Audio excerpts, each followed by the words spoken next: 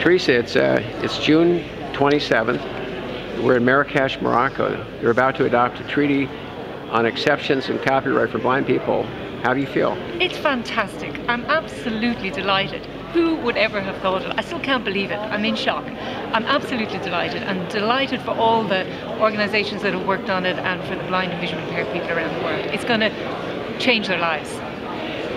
What surprised you about this negotiation in Marrakesh? Well, we came here wanting an effective treaty, a treaty that would work in practice for people around the world and for libraries delivering services to blind and visually impaired people. And what we are pleased about is that we believe that we have come out with an effective treaty. We think that the treaty is going to work, that we didn't want there to be barriers that would make it difficult to actually implement the treaty in practice and to provide services, and we believe that that has been achieved. So we're delighted. Thank you. Thank you. Thank you.